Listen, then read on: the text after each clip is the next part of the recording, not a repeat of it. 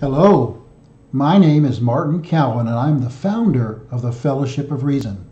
This is our ancient Greek language study group and I am doing my homework out loud in preparation for our class of Wednesday, July the 17th, 2019.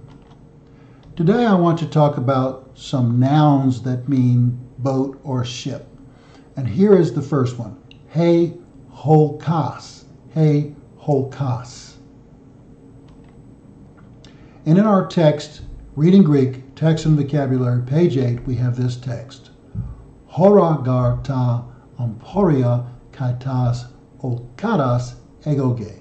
And that means, for I see the market and the merchant ship.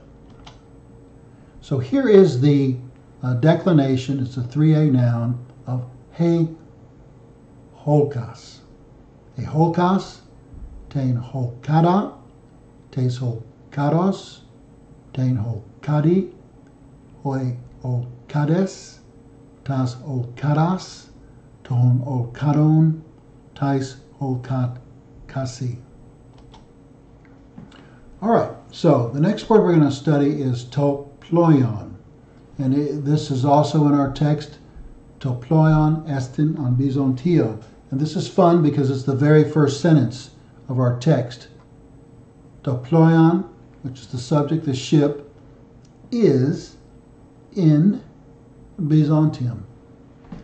This is dative, this is a prepositional phrase, this is the verb to be, and interestingly enough, it's an enclitic and passes its accent over here, and so you have a very unusual thing in the second word of our text, a Greek word that has two accents.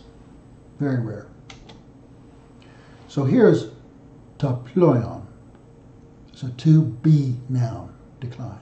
Toploion, toploion, tuploiou, tomploio, toploia, toploia, tomploion, tois ploiois.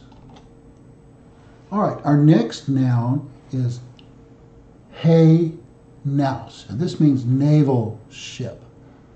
Ugar melina he nous, and that means for our ship is not black. And this is an irregular noun, he nous.